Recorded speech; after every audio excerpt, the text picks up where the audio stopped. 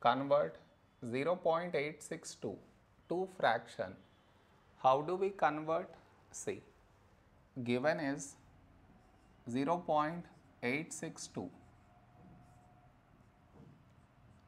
To convert this to fraction, for that we have to move this decimal after 1, 2, 3 numbers. To move this decimal after 3 numbers, for that we have to multiply it with 1000.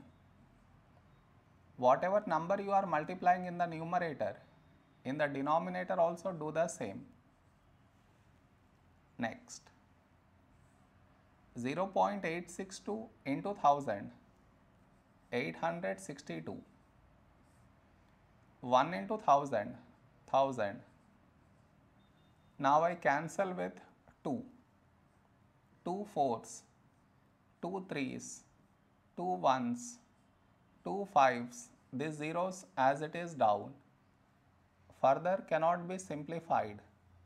So our fraction is 431 by 500.